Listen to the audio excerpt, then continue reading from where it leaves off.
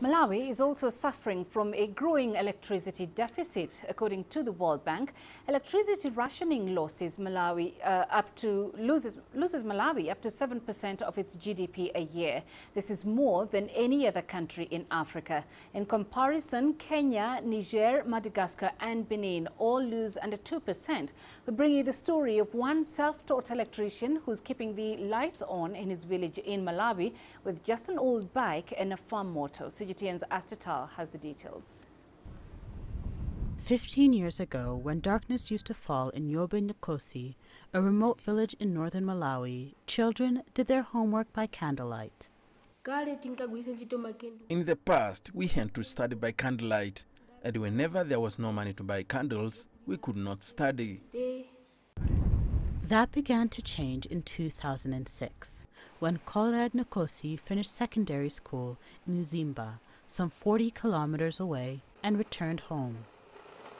He was 23 years old at the time and had no prior training. Nkosi discovered that a creek running through his childhood home had just enough force to propel his bicycle forward. He devised an improvised dynamo to provide power to his residents. There is potential to produce enough power for 1,000 households from that single turbine, and I can use the same river to power another turbine downstream. With no prior experience, Nkosi converted an old refrigerator compressor into a water-powered turbine and installed it into a local river, generating enough electricity for 6 families. The village is now fed by a large turbine, which was made from the motor of a decommissioned maize sheller, a machine that removes corn kernels from the cob. The device has been installed on the fringes of the community. Metal wires are strung from a 2-kilometer line of tree trunks, caped with wooden planks to provide power. The consumers do not pay a cost for the electricity, but they do pay Nkosi a monthly maintenance fee of slightly more than $1 per home.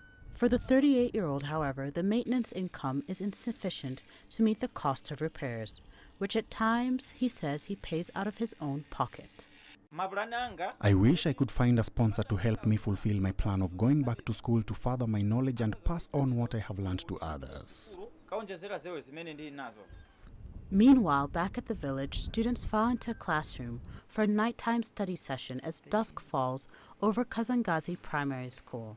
And it's all thanks to Nkosi. Astatal, CGTN.